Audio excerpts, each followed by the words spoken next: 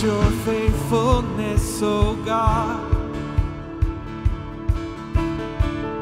You wrestle with the sinner's heart. Lead us by still waters into mercy. Nothing can keep us apart.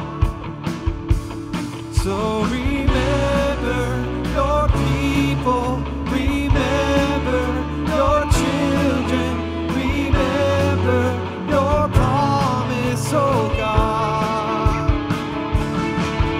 Your grace is enough, your grace is enough, your grace is enough for me. Great is your love and justice, God. You use the weak to lead the strong. You lead us in the song of your salvation, and all your people sing along. So remember your people, remember your children, remember your promise, oh God. Your grace is enough, your grace is enough, your grace is enough for me. Oh, your grace is enough, your grace is enough, your grace is enough for me.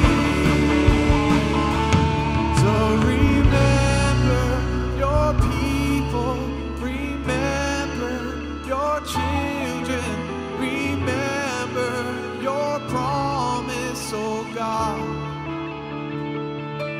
So remember your people, remember your children, remember your promise, oh God. Your grace is enough, your grace is enough, your grace is enough for me. Your grace is enough, your grace is enough, your grace is enough for me. Heaven reaching, your grace is enough, heaven reaching down to us. Your grace is enough for me. Covering up, grace is enough, and I'm covered in your love. Your grace is enough for me, for me.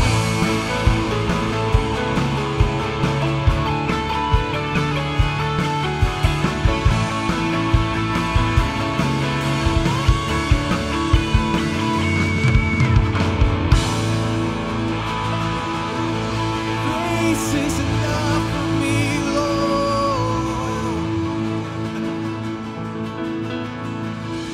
Oh.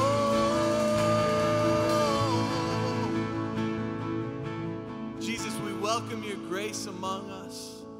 Lord, it's your presence we long for. We celebrate you for who you are and what you've done. Lord, what amazing grace you have given to your people. We worship you, Jesus, for everything you've done and continue to do. Continue to work in us, Lord, as your people. Thank you, Lord. We welcome you this morning. Thank you, Jesus. Well, good morning, everyone. Good morning, Cobb Vineyard. So glad to see y'all here this morning. Would you all please stand with us as we continue to worship God and sing about his grace and just his goodness this morning. Amen.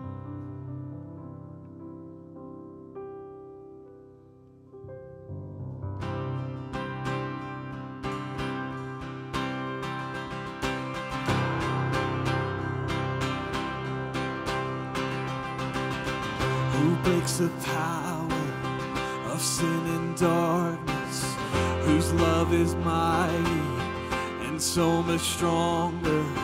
The King of glory, the King above all kings, who shakes the whole earth with holy thunder, who leaves us breathless in awe and wonder. The King of glory, the King above all kings. This is amazing grace. This is unfailing love, that you would take my place, that you would bear my cross, you would lay down your life, that I would be set free. Jesus, I sing for all that you've done for me.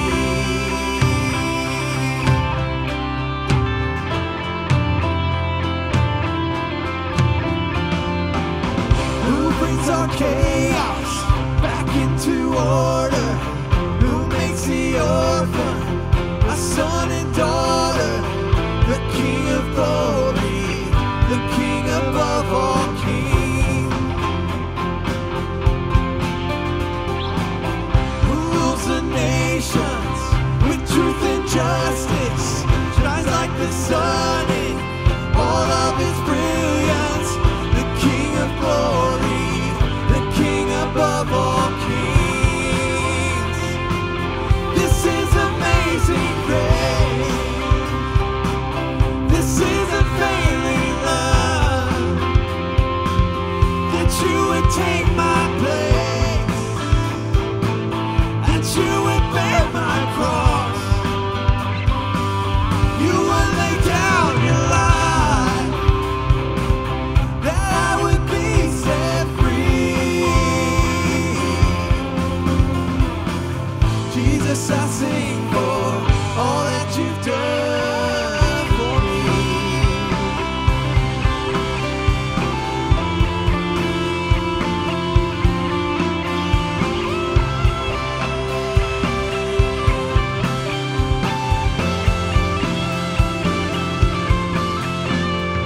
Worthy is the Lamb who was slain.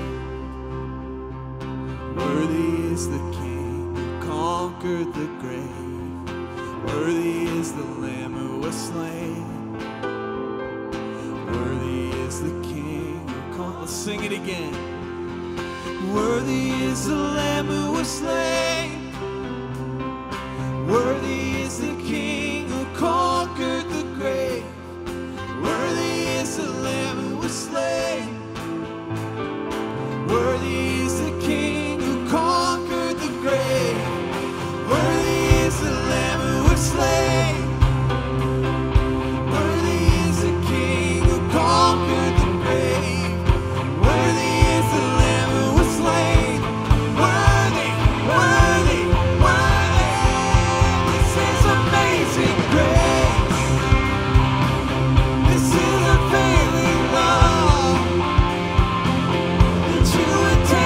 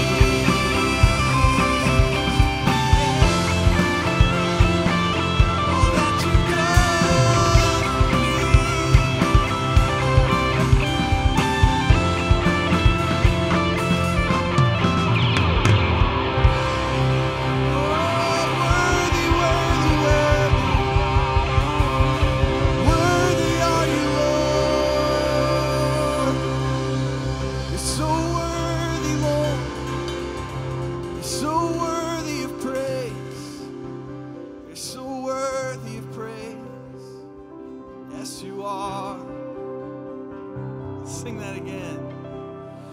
Worthy is the Lamb who was slain. Worthy is the King who conquered the grave. Worthy is the Lamb who was slain. Yes, he is. Worthy is the King who conquered. Worthy, worthy. Worthy is the Lamb who was slain. Worthy is the King who conquered the grave. Worthy is the Lamb who was slain. Worthy is the King who conquered the grave.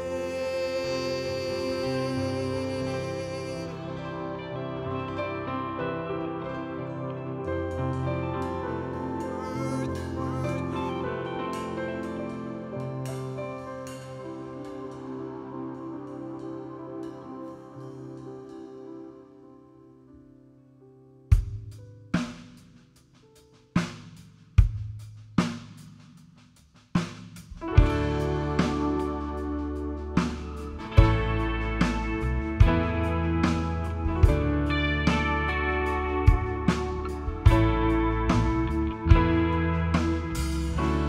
In our faithless worries, in our hopes and dreams, you have always been there, and you will always be.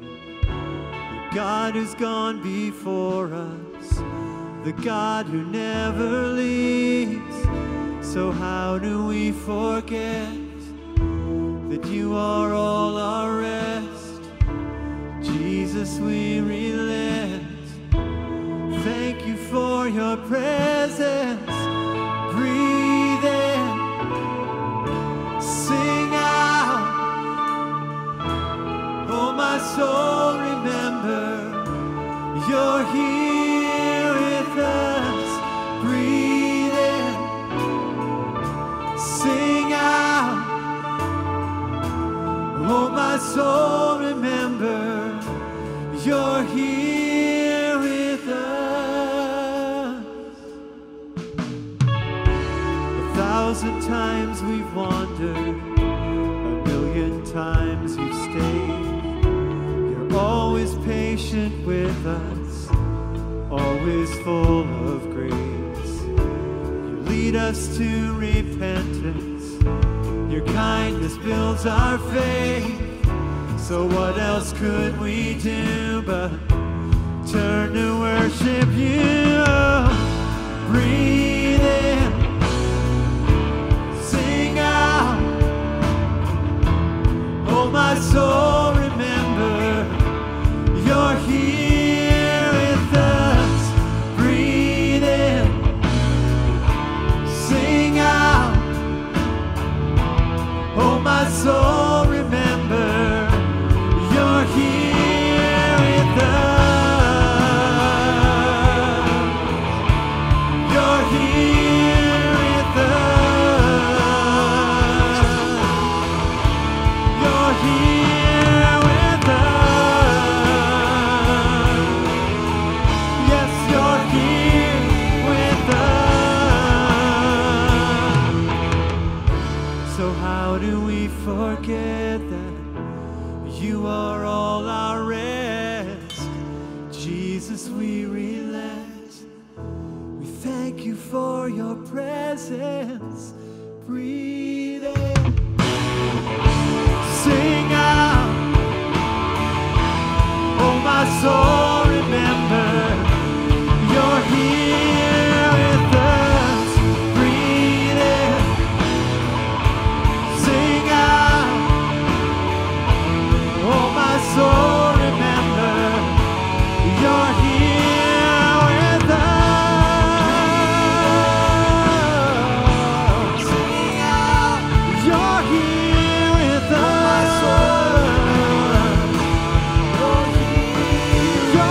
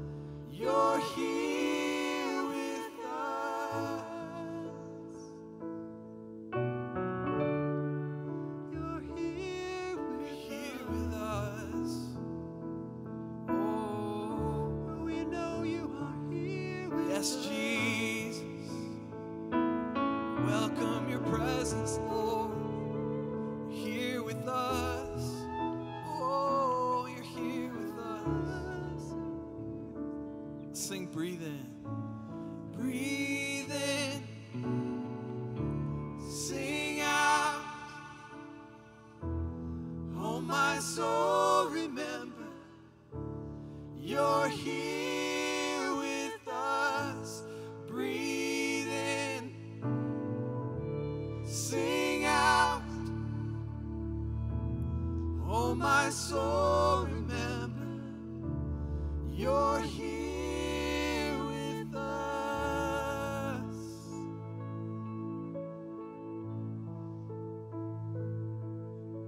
Here with us. You're here with us. Here in this place. Here with us.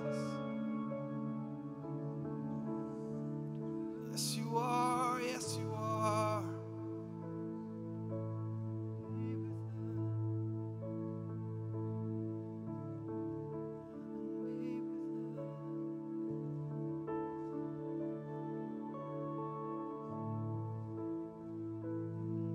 Jesus. Hallelujah.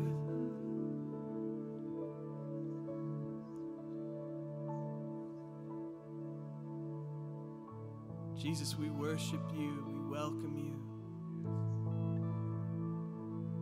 King of kings and Lord of lords. Worthy are you in this place, God. Worthy are you in all the heavens and in all the earth.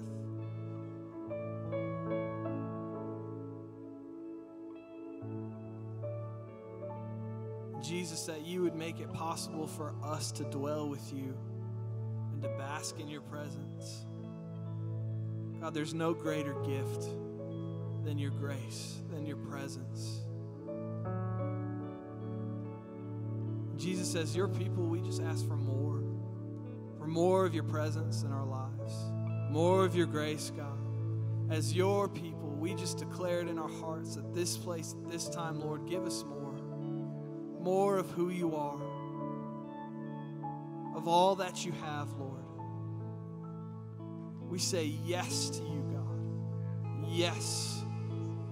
Our souls cry out, yes, Lord. Yes, Lord. More of you, Jesus. Spirit, dwell here among us. Hallelujah. Hallelujah.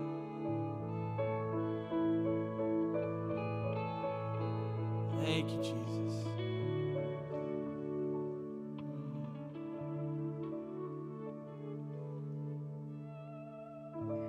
As we continue to worship this morning, we're going to remember him by taking the elements. As I'm speaking, feel free to come up to the front and grab these little cups with tabs of bread on top. Hold on to them. We're going to take them together.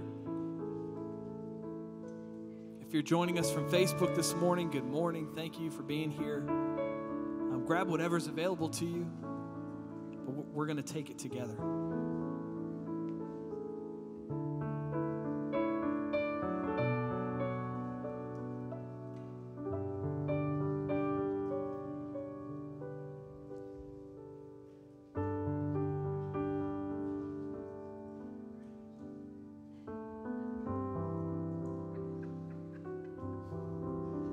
We continue to bask in your presence and say thank you.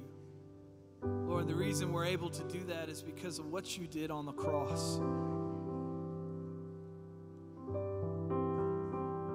So as this bread represents your broken body that was broken for mankind unjustly, Lord, it was not your punishment to bear, and yet you bore it.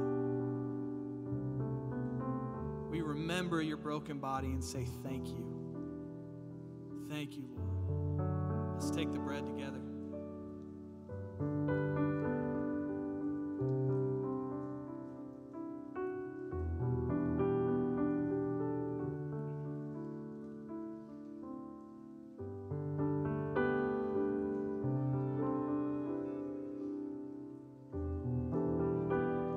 And Jesus, this cup that represents your blood, it was perfect, Lord. You were without sin.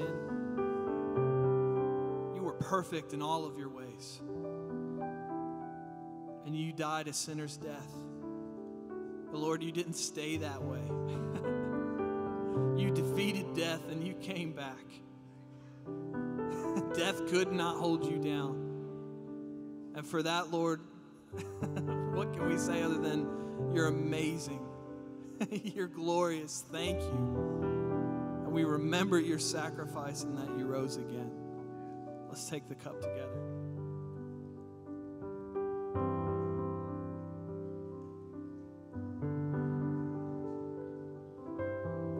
He's good, amen.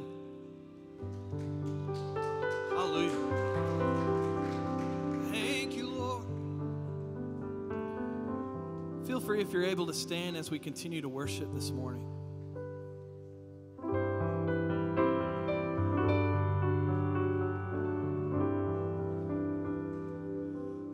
Amazing grace, how sweet the sound that saved a wretch like me.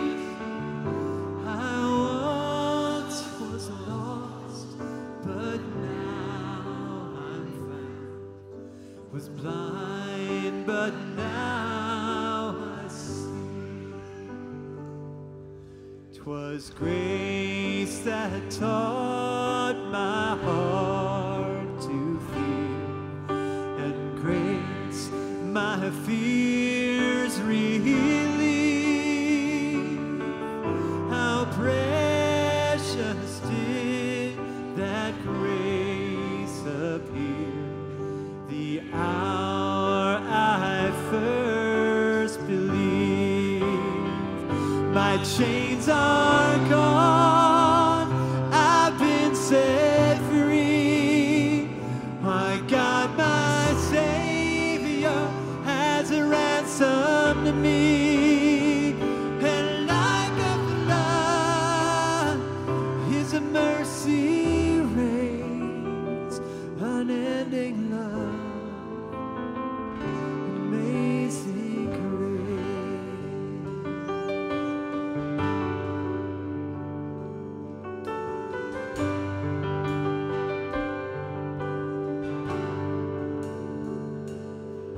The Lord has promised good to me. His word, my hope secures. He will my shield and portion be, as long as life endures. And my chains are gone, I've been set free. My God, my Savior has ransomed me. And like a flood, His mercy reigns, unending love, amazing grace. My chains are gone, my chains are gone, I've been set free. My God, my Savior has ransomed me. And like a flood, His mercy reigns, unending love, amazing grace. Hallelujah. Amazing grace.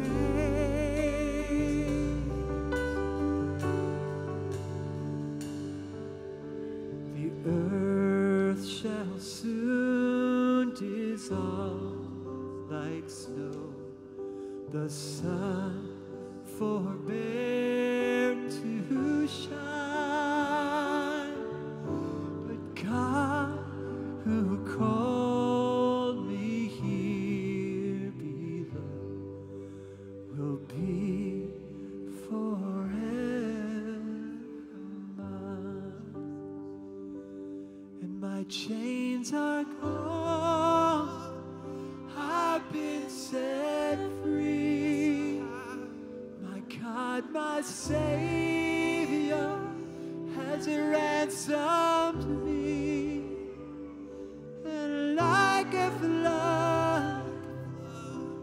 His mercy reigns, unending love, amazing grace.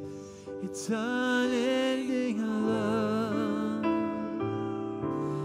amazing grace. You are amazing, God. Yes, Lord. Your grace is amazing, God.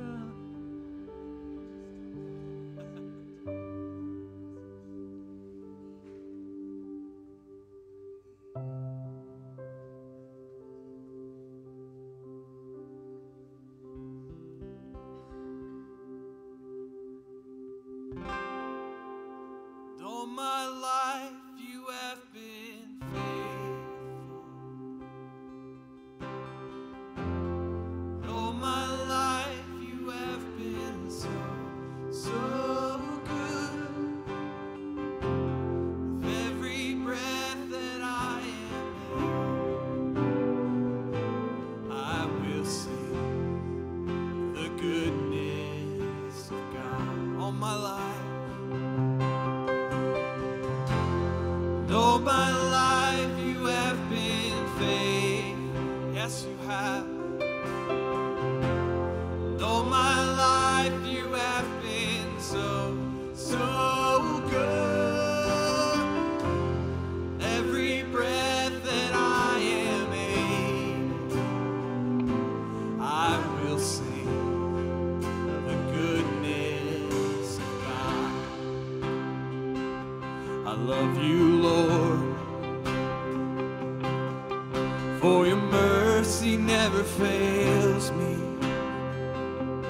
And all my days I've been held in your hands. From the moment that I wake up till I lay my head, I will sing the goodness of God. All my life, all my life you have been faithful. All my life you have been so good. Every breath that I am able, I will sing the goodness of God.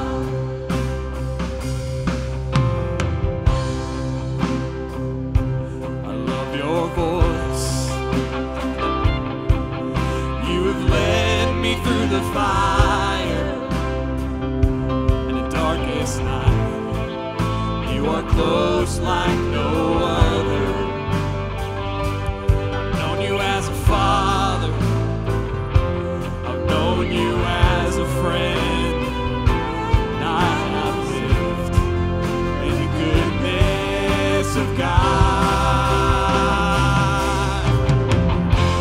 And all my life you have been faithful. And all my life you have been so good. With every breath that I am able, I will sing the goodness of God. Your goodness is running after, it's running after me. Your goodness is running after, it's running after me. My life laid down, surrender now. I give you everything. Your goodness is running after, it's running after, it's your goodness, Lord. Your goodness is running after, it's running after me. Your goodness is running after,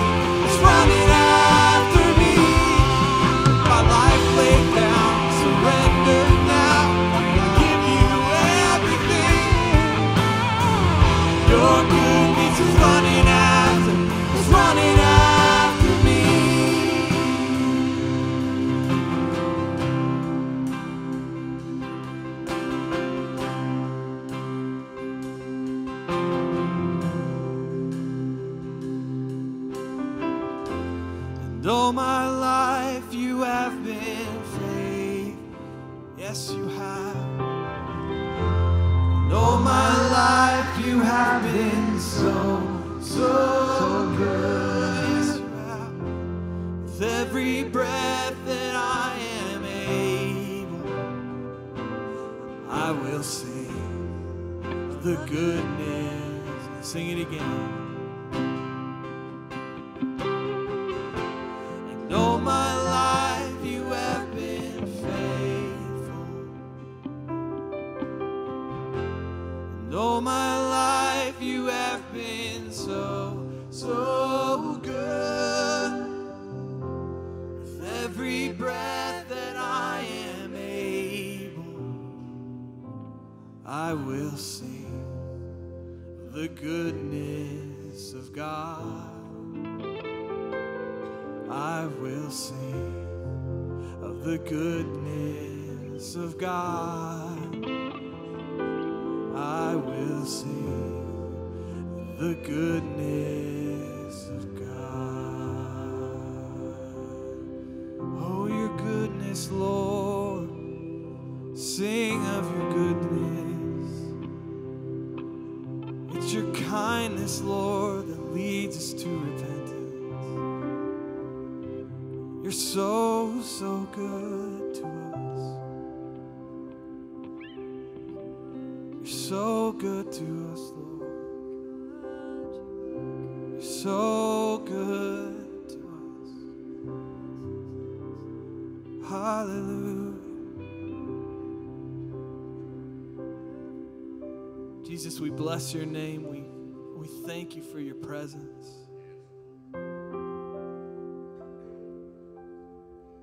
Lord, just continue to bless us with your presence.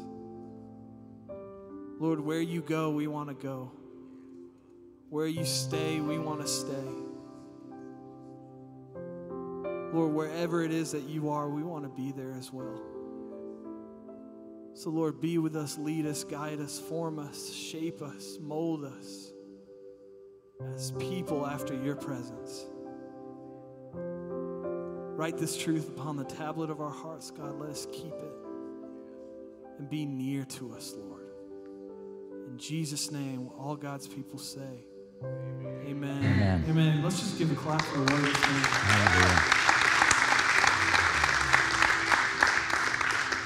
Hallelujah. Amen. Amen. Praise God. Amen. Good morning, everybody. Good morning. It is awesome to see you here today. Pray the Lord blesses you as we gather together to worship and enjoy His presence. I'd like to invite you to do something for us if you would, and that is to take a moment and fill out one of our Connect cards. It is a card that looks like this. It should be in the chair rack in front of you. If you would be so kind as to take a moment and fill this out. It's something that we appreciate and ask every person to do every week. And so it's very, very helpful for us. Obviously, there's a place for prayer requests. If there's something going on that you'd like for us to be joining with you in praying, we'd love to know about that. You can mark that on here. If there's something you're celebrating, we'd love to know about that as well. You can put it on here. If you're watching online, you can go to cobbvineyard.com, click on Connect card, and it'll bring up something that looks very similar to what you see on your screen, and you'll be able to fill that out. And that would be an awesome, awesome, awesome thing. A few things that are going on. Excuse me while I do some housekeeping. A few things that are going on to let you know about. Brittany will love me for that. First of all, if you have a child 6th grade through senior in high school, Camp Vineyard is still open. Registration is still available. They have, I think, somewhere in the neighborhood of 300 kids that have registered so far, but we would love for you to be a part of that. If you go to campvineyard.com, it'll give you the details as far as how to go about registering if you have a child in that age group. 6th grade through senior, love for you to participate. It's an incredible week in June. and they'd love for you to be a part of that. Second thing I wanted to make sure you were aware of is this coming Friday evening is our time for prayer, and we gather the second and fourth Fridays each month from 7 to 8 in the upper room, which is on the back side of the building. Love for you to come and join with us as we pray and cry out to God. We really do believe in prayer. We believe that God hears prayers. We believe that God responds to the prayers of his people. Jesus, or James said, he said, "You have not because you ask not." And I've always thought in terms of, my gosh, there's lots of reasons for us not to have, but let's not let it be because we didn't ask, And so we'd love for you to join with us from 7 to 8 this coming Friday evening. It will be a great, great time. Another thing that we're really excited about that we're launching is a new ministry, a care ministry. And to give you a little bit of an idea and an introduction to what it's about, check this out.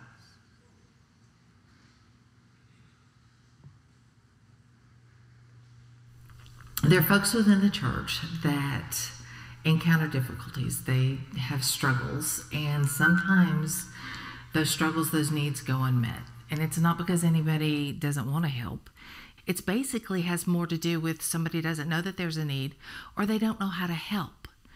And it's our desire to create a way to make connection between those that need help and those that want to help. So that's what I would like to see our new care ministry do.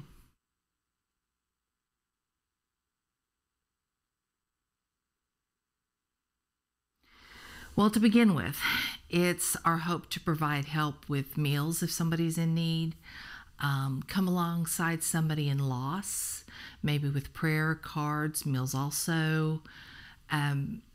Personally, when I lost my dad during COVID, one of the hardest things I had to do because of the times is I had to write his obituary.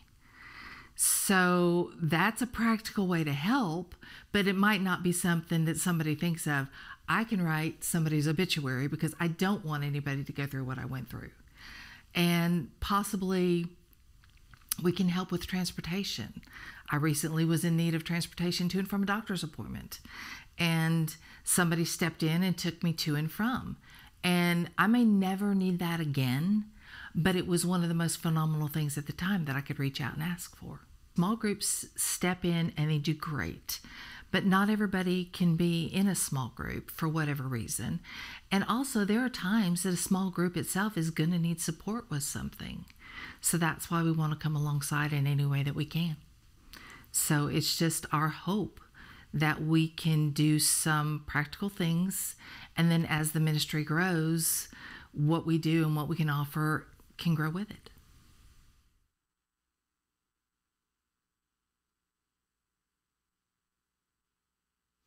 So today, if you think this is something that you would like to be a part of, write on your Connect card that you'd like to be involved.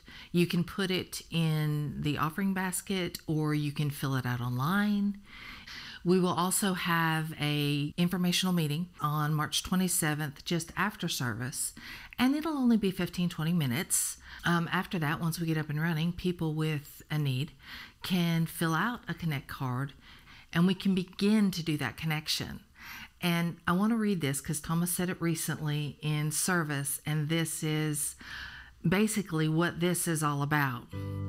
It says, one of the great glories of a church, not that we can come in and impress each other with how good things are going, but we can raise our hand and say, I'm suffering, I need help.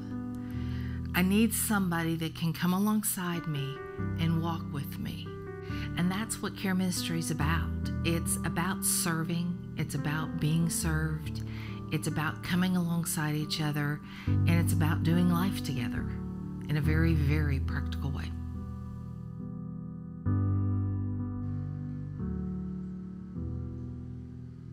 Awesome. Awesome. So again, you can use the Connect card, indicate, hey, I want more information about that. I'd like to come to the meeting or whatever. And then just hold on to your Connect cards. Like Suzanne was saying, you can, at the conclusion of our time together, we'll be receiving an offering. You can put it in the offering basket.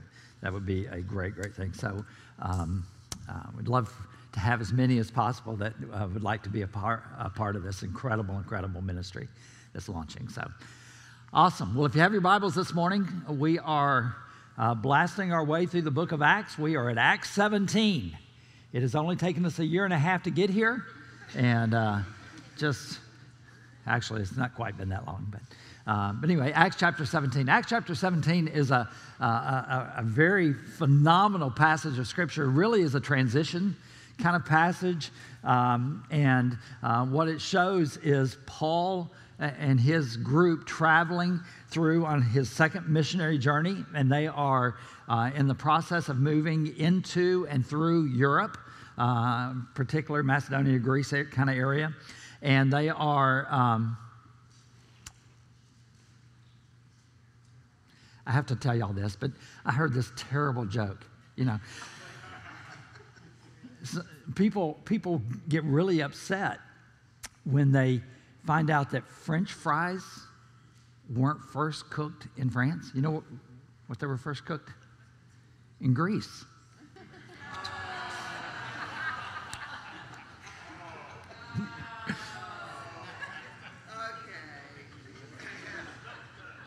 You can write that down? No, I'm just kidding. Just came to me. I thought it was the Lord. No, I'm just kidding. Just kidding. But anyway, they were working their way, like I say, through Macedonia, Greece. And it's interesting because the first two stories, Paul in Thessalonica and then in Berea, it really tells stories of how he is going to the synagogues, all that kind of stuff. When we get towards the end of chapter 17, we see Paul in Athens, which is a totally, totally different environment, culture, and he approaches it differently. So we're going to leave Athens for next week. We're going to look at that next week. But today I want to start by looking in Acts chapter 17, and we'll start in verse 1. One thing that I wanted to begin with asking is, what kind of people go to church? What kind of people go to church? Because this passage of Scripture talks about that. It talks about the different kinds of people. No, it doesn't enumerate it like that. But it's interesting, based on the response of people to the message that Paul preaches, there's a real distinction in where people are coming from. Acts chapter 17, verse 1 begins this way. It says, when Paul and his companions had passed through Amphipolis and Apollonia, they came to Thessalonica, where there was a Jewish synagogue. And, Luke in his writing is just sort of telling this story, makes it sound like, one morning they were walking through and they went by this street and that street. These towns are actually like 30 miles apart. This is about 100 miles that's covered. It's probably not done in a day, I would not think, since they were probably on foot. It took a while. But anyway, he presents it that way. But they come to Thessalonica, where there was a Jewish synagogue, as was his custom. And we talked a little bit about this last week, that Paul's normal way of going about doing evangelism is when he would come into a town, he would first look for a synagogue. He would look for where the Jewish people would be gathered together. Sometimes that was available. Sometimes, like in Philippi, there wasn't a synagogue, and he'd try to find a place of prayer, that kind of thing. But it says, as was his custom. This is what he normally did. As was his custom, Paul went into the synagogue, and on 3 Sabbath days, he reasoned with them from the Scriptures, explaining and proving that the Messiah had to suffer and rise from the dead. This Jesus I am proclaiming to you is the Messiah, he said. So he goes into the synagogue, and on several different Saturdays, as they are gathered together each week, he takes out the Scriptures and he reasons with them. He teaches them from the Old Testament Scriptures of what the Messiah was to look like. How was he supposed to present himself? What would it look like when he came? What would happen to him while he was here? And he spoke to them and would tell them, this is what it says. This is what happened with Jesus of Nazareth. Can you see he is the Messiah? Now, one thing that's very interesting that Don Curtis shared with me that just helped open up the Scripture to me is simply this. In the first century, there were really kind of two schools of thought about the Messiah. They thought of him, there was one school of thought that said he is Ben David, which means son of David. And there's another thought that said, no, he's been Joseph. He's the son of Joseph. And the son of David, they thought of him as the conquering king. He was coming to establish his throne. He was going to move in power. And so they would talk about this reigning king that is coming. But others said, no, it's obvious when you read Isaiah 53. No, he's coming as the suffering servant. He is a suffering servant that is coming in. And there were two schools of thoughts. And what Don was telling me is there wasn't anybody that was really trying to marry those two. They weren't trying to bring them together. You were in one camp or you were in the other camp.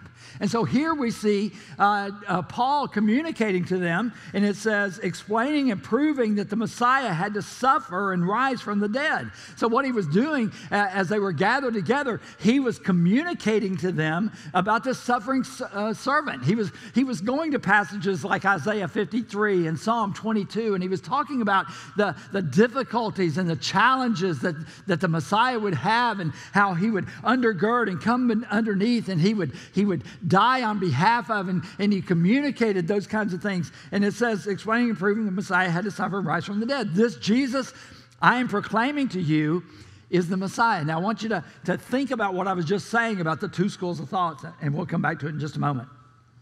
In verse 4 it says, some of the Jews were persuaded and joined Paul and Silas, as did a large number of God-fearing Greeks and quite a few prominent women. So it says some of the Jews, a large number of God-fearing Greeks, and a few prominent women all responded.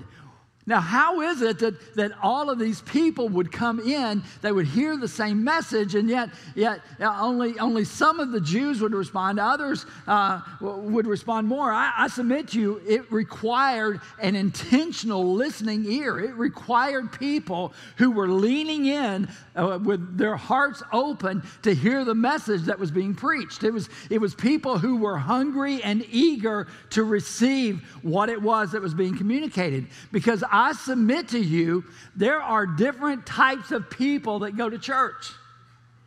There are different types of people. People come in to a setting like this, a synagogue like that.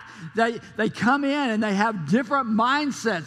They come in different positions. Some people, especially, it's interesting to me where it says that some of the Jews, it gives the indication that there wasn't a ton of them that they came about. There was some, but it wasn't the majority or anything like that. And I think that makes good sense to me, because I realize that there's a lot of people that come to church week after week after week, and they come because they have a family history that's what you do. If you're going to be a good person, you get up, you get your butt to church on Sunday morning. You get up and you get there. And you may get there and they may sing the songs and you're kind of like, oh, well, whatever, and then all of a sudden, some weird guy gets up there and starts talking, and all of a sudden you remember to yourself, oh man, March Madness is going on. I wonder how the games are going. And you say, oh, a number 12 beat a 5 last night. I wonder if there's been any other upsets, and you start thinking and looking through that, and then you start thinking, man, I'm glad that basketball doesn't rain out like baseball. I wonder what the weather is going to be like. I haven't looked at the weather. Wow, it looks like it's going to be nice. I could go to the lake. I wonder, I need a new boat. I wonder what kind of boats are available, and all of a sudden the worship team comes back up and you're thinking, wow, it's almost over. Church was great today. That was awesome, because we are doing something, and we're just kind of going through the motions, and we're just functioning, and it's just what we do. And we get done, and we check the box, and we feel good about ourselves because we've been conditioned. That's what you do. If you're going to be a good person, that's just what you do. You go and do that. Now, it reminds me of a scene that I saw from Andy Griffith, of all places, but they had a church service going on. If y'all are familiar with Andy Griffith, Barney, who was the resident deputy, he was sitting in church, and the guy started talking, and about the first second the guy started talking, Barney fell asleep. I mean, he was out, and the guy was talking about, you'll love this, he was talking about how life had become too fast in Mayberry. It was just things were happening too fast. We needed to slow down and, this kind of stuff. And so finally he got finished and said, amen. And Barney woke up and came walking by the preacher at the end of it. And he was walking out the door and he said, excellent sermon, preacher. That was excellent. He said, that's one thing you can't talk too much about. Sin. And the guy looked at him, sin? I didn't talk about sin. He just figured he's in church. That's what they're going to talk about at some point, But isn't that the way a lot of times we do church? We don't engage with it. We don't really think that much about it. It just sort of goes around. We check the box and we leave, and our lives are not impacted in any way because we've been there. Because our ears aren't open. We're not intentionally listening to what it is that God is trying to say.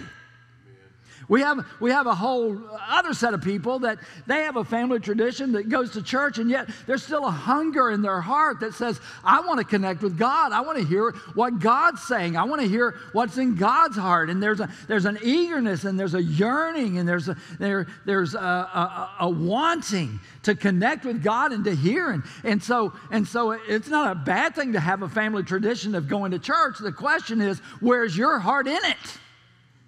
Where is your heart in it? Are you still hungering to hear from God? Are you still hungering to connect with God? Or is it a box that you check off so that when you go home, you can feel good about yourself because you were taught to feel guilty if you didn't make it?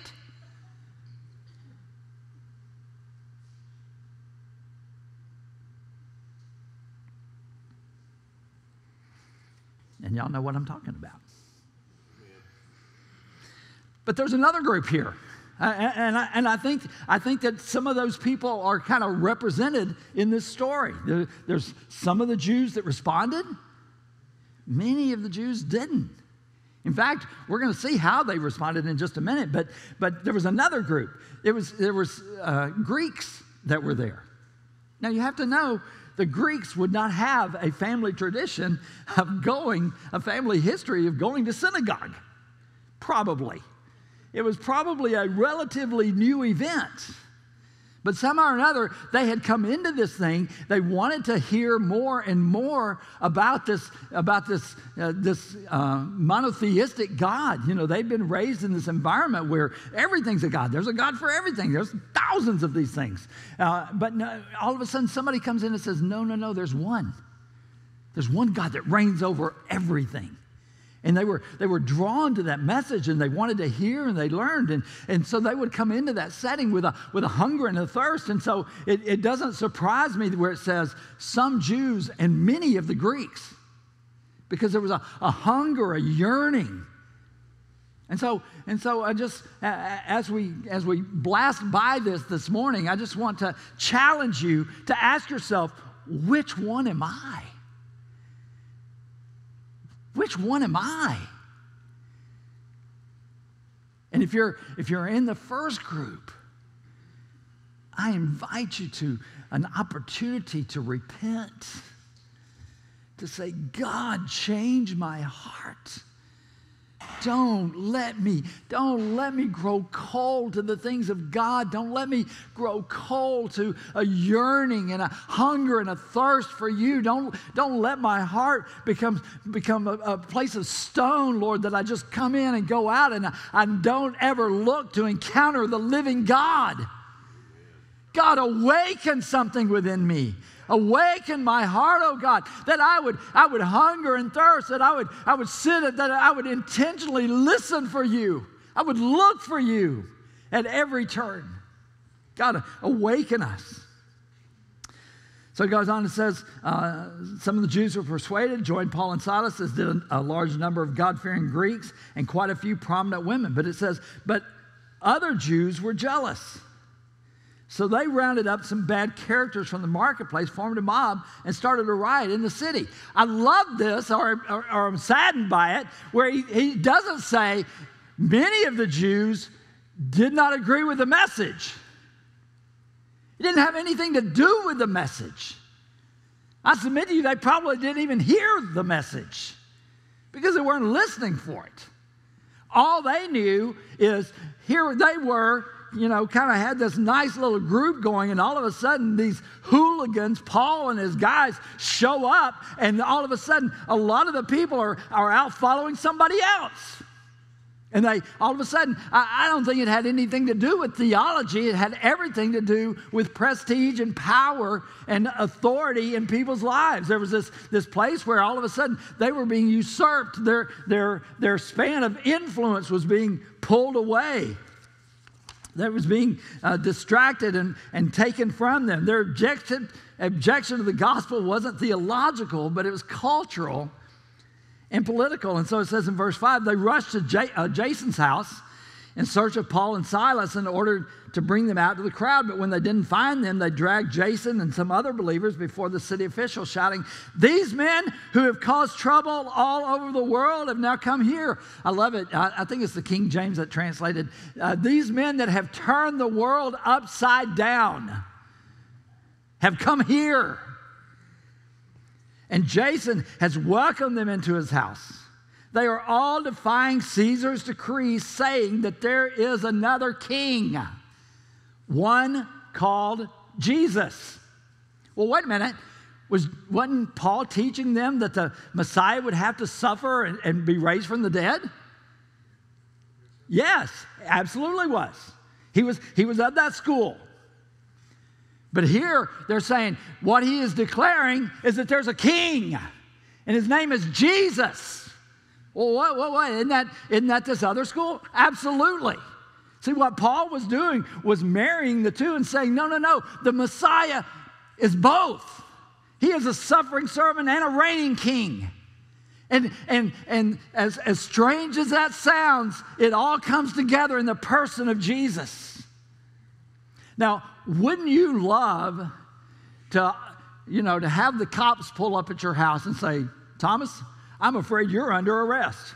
And I'd say, "What did I do?" They said, "The way we hear it tell, you've gone around the world and turned it upside down for God. Not only that, but you're proclaiming Jesus is king."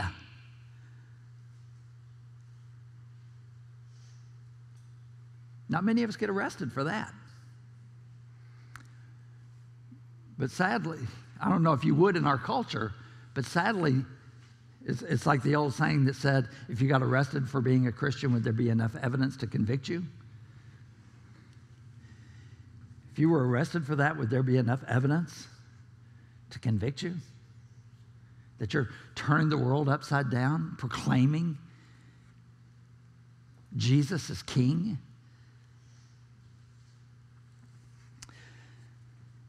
You have to feel for Jason in this story. I don't want to spend any time on him, but you have to feel for this poor guy. He opens up his home to these guys, and all of a sudden he's arrested, and it goes on. He has to post bail, it says. It says, when they heard this, the crowd and the city officials were thrown into turmoil. Then they made Jason and the others post bond and let them go.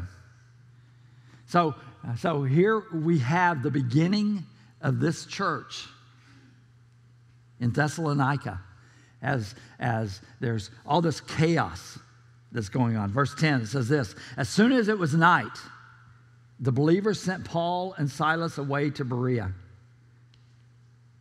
On arriving there, they went to the Jewish synagogue." And at some point you have to say, "Hey, Paul, hey, listen, dude, do you notice a pattern here? You go to town, you go to the synagogue, you get in trouble. You go to town, you go to the synagogue, you get in trouble." There's a repetitiveness here. But I submit to you that there was a relentlessness in the heart of Paul and of his team. There was a relentlessness that said, you know what? No matter what happens to me, I've got to share the gospel. That's why he says in 1 Corinthians 9:16, he says, "I am compelled to preach the gospel. Woe to me," he said, "if I don't preach the gospel. If I don't communicate to people," because Paul was completely and totally captivated and completely and totally convinced that the only opportunity that any person had to be reconciled to God, the only opportunity that any person had to have peace with God was through the sacrifice of Jesus. He was convinced that there was no other opportunity. There was no other way. There was no other way that anybody could walk in a right relationship with God himself except through the person of Jesus. He was completely convinced that the purpose of life was to know him. That's why he said in Philippians, that I may know him and the power of his resurrection and the fellowship of his sufferings, that I may know him, forgetting everything else, I count it all as dung, that I might grasp this one thing, that I may know him. The purpose of life is that I may know him. There's a people out there that has no idea that they can be reconciled to God. They can be brought to oneness with God. They can walk in right relationship with God, but it all happens through Jesus. And then there was a third thing that Paul understood. Paul understood that there was a coming judgment, that there was an ultimate judgment that was coming, and the only opportunity to escape the coming judgment was through the person of Jesus, that his sacrifice on my behalf and on your behalf would pay the price, that we would not suffer the judgment of God. We could be delivered from that. We could walk in freedom. Paul was completely convinced all of that only came about when someone came into contact with Jesus. It only happened when people walked in right relationship with Jesus. It was only when they understood, when they submitted their lives, when they looked to him, they understood he was the King of glory. He was the King of all, and they gave their lives to him. That was the only way. And if he didn't tell them, who was going to? He was convinced if he doesn't tell them, who was going to? See, in our world, we get thinking, oh, so-and-so will tell him. Maybe someone, oh, God, send somebody to tell him. And God's saying, I already did. It's you. It's you that I've sent. That you can communicate, that people can be reconciled to God. They can have peace with God. They don't have to walk through life feeling like God's their enemy. They can walk in wholeness. So Paul goes back to the synagogue in Berea. Said, now the Berean Jews were of more noble character than those of Thessalonica. You just wonder if Luke ever visited Thessalonica after he wrote this. He would have been a hero in Berea, not so much in Thessalonica.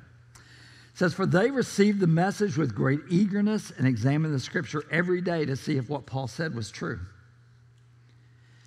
In this, I really see, how do we listen to a biblical message? How do we listen to a biblical message? When you come in here on a Sunday morning, when you turn on a podcast, how is it that you listen to that? And I love what it says about the Bereans here. First of all, it speaks of their eagerness. There was a hunger within them. There was a yearning within them. They wanted to grow. They wanted to mature. They wanted to understand. They wanted to understand more fully what it meant to be in relationship with God, walk with God, live lives according to the Scriptures. How do I do that? There was an eagerness in their heart.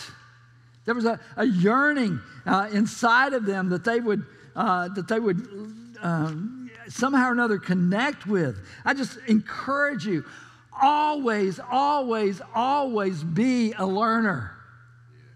Always have the heart of a learner. Always have the heart that recognizes that you're not the end-all, be-all.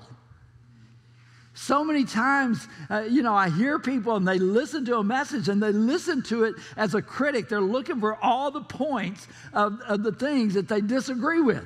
Oh, yeah, that's not, no. It's like, no. Stop. Open your heart. Look for God in it. Look for God. What is God saying in this? What is God communicating? Open my ears. Don't listen as an expert. Don't listen as one who sits in judgment on every word. Come as a child with an open heart that is pliable and teachable. I remember hearing a story. If you're not a theologian fan, this won't mean as much to you. There's a guy named Karl Barth who was a Swiss theologian that just phenomenal. In fact, in 1962, he was on the cover of Time magazine. He was very influential. And there was a seminary group that had an opportunity to question him. And so their one big question to him was simply this: what is the most profound truth that you've ever learned? They were thinking with Karl Barth. I mean, he could just he said the most profound truth. He said the most profound truth I've ever heard and I've ever learned is simply this: Jesus loves me, this I know, for the Bible tells me so. We get lost in so many things. God, help us to always have hearts that hunger and thirst, ears to hear, to listen and see what it is that your heart is saying to us. But it doesn't end there. I love that with the Bereans. It doesn't end there. It starts there. And I think with us, it should start there. There's this eagerness and yearning that starts there. But it says that there was also this a biblical filter. You know, they would take what they heard, and I love it the way the Scripture kind of presents it. That Paul goes in to the synagogue meetings, which would have been on their Sabbath, which would have been on Saturday. That Paul would go in and he would present his stuff, and then it says every day they spent time going through the Scriptures to see if what he said was actually true. So it wasn't that they're just, oh, isn't that so great? He said that so well. That's so no. They were hungering and eager to hear, but at the same time, they had this biblical commitment that says, is that what the book says? Is it what the book says? Is that really what it communicates? They take what they heard and they filter it through the Bible. Can I tell you? That's how you listen to a biblical message.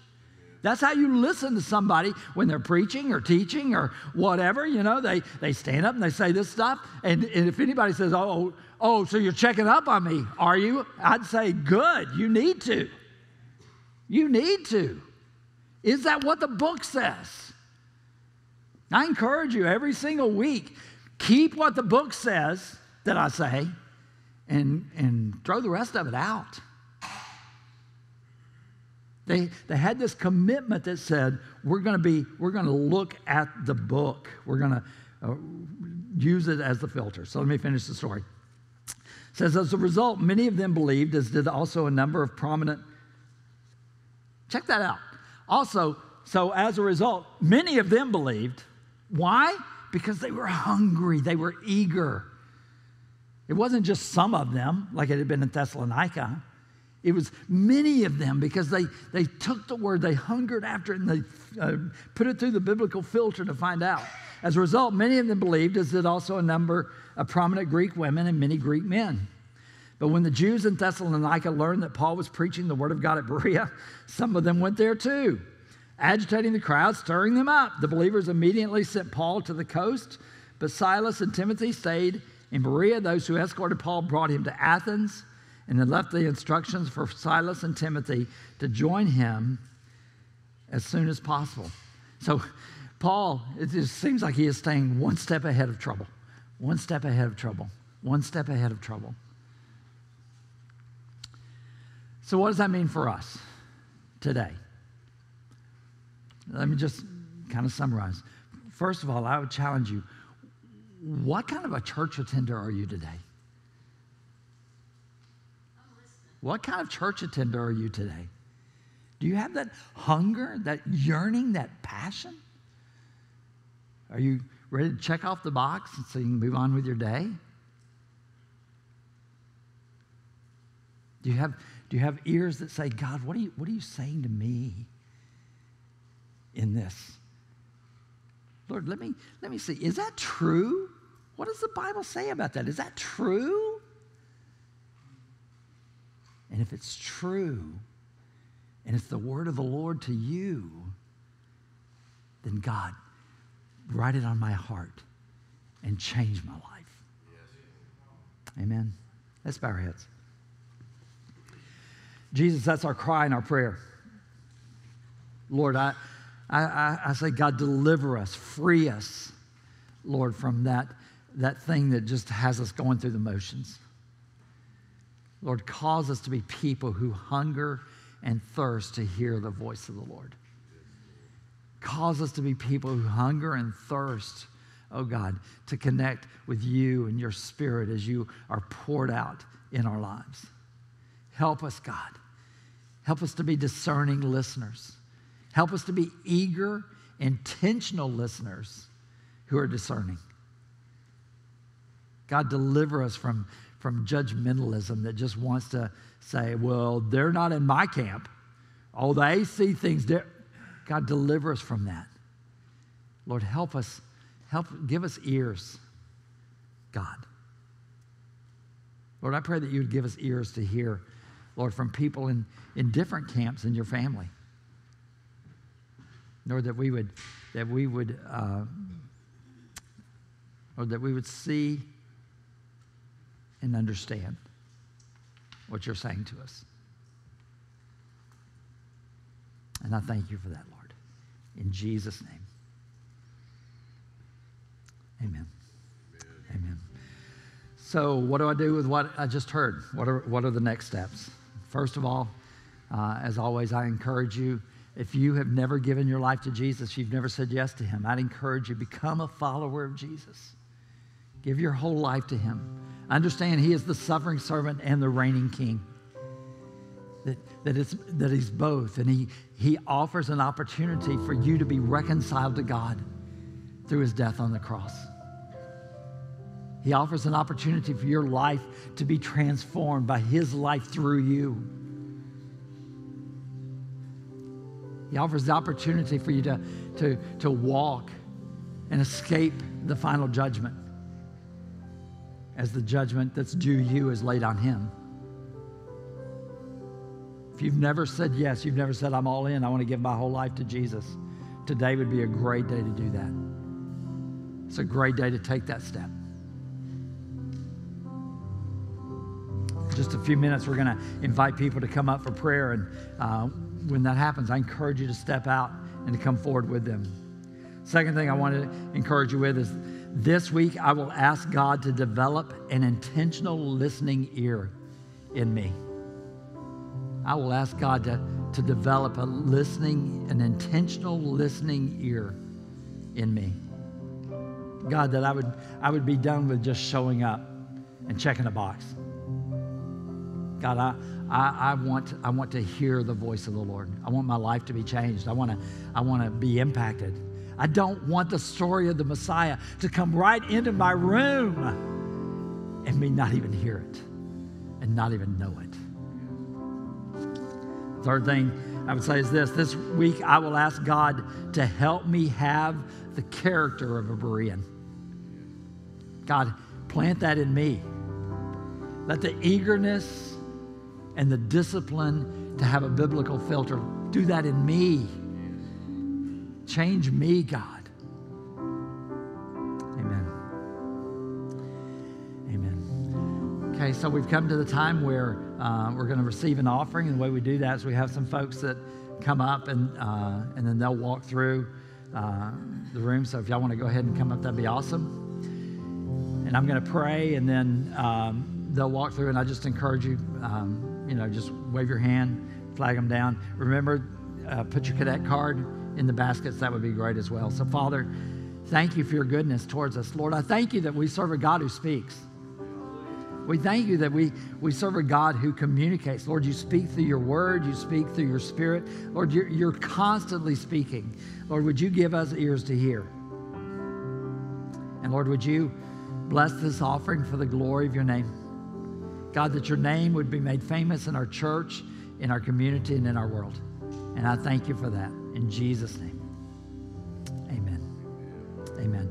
So these guys are going to walk through, like I say, just kind of get their attention. I know many of you participate in the offering in a lot of different ways. If you're watching online, you can go to cobbvineyard.com, click on the donate button. You can give that way. You can write a check, send it through snail mail. You can go to your bank and click on bill pay, and they'll set it up and send it out for you. And many people give in all of these ways, and we are so, so thankful for that.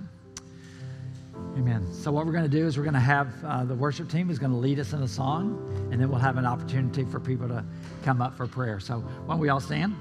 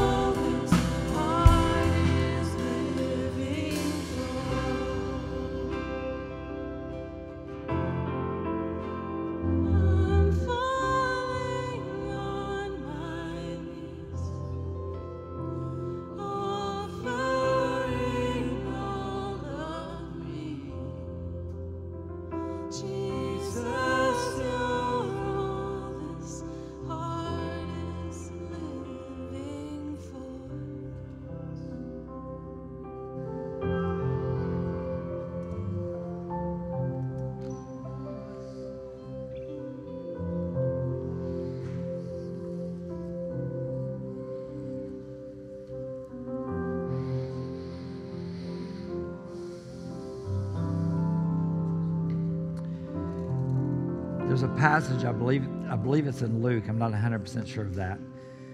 But it says what to me is such a strange thing in Jesus' ministry. But it says that the power of the Lord was present to heal. And I always thought, Jesus was there. Of course it was. But there was something unique about that moment. And I say that because I have a sense that the power of the Lord is present to heal. And so I just want to invite you this morning, if you're here and you're experiencing any physical something, injury, disease, whatever it is, I believe that the power of the Lord is present to heal. And that He wants to touch you.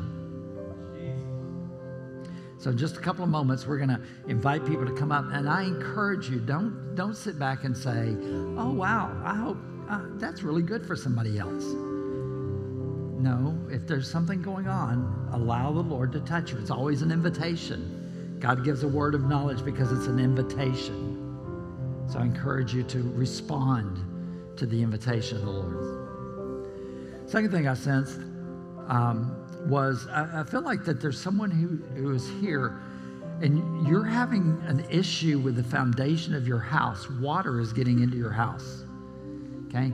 And I don't necessarily know that God is saying, so he wants to come and miraculously put a French drain in your house and heal it. I don't know. I don't necessarily think that's what he's saying, but I think that he is saying he wants to minister to you.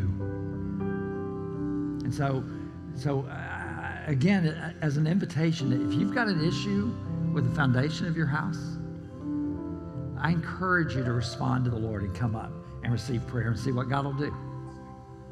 Amen. Amen. So we have some ministry team folks. If y'all want to come up, if you'd like prayer for any of these things or anything else, let me just invite you to step out from where you are and come up front and allow us to pray for you. And if you're coming to pray for people, you can just have your back to the stage. If you're coming to receive prayer, you can just face towards the stage, and that'd be awesome. Thank you, Lord. Thank you, Lord. Thank you, Lord. Thank you, Lord. So we need several more prayer people. Would be awesome to come up. And there's people on either side of me. Would be great.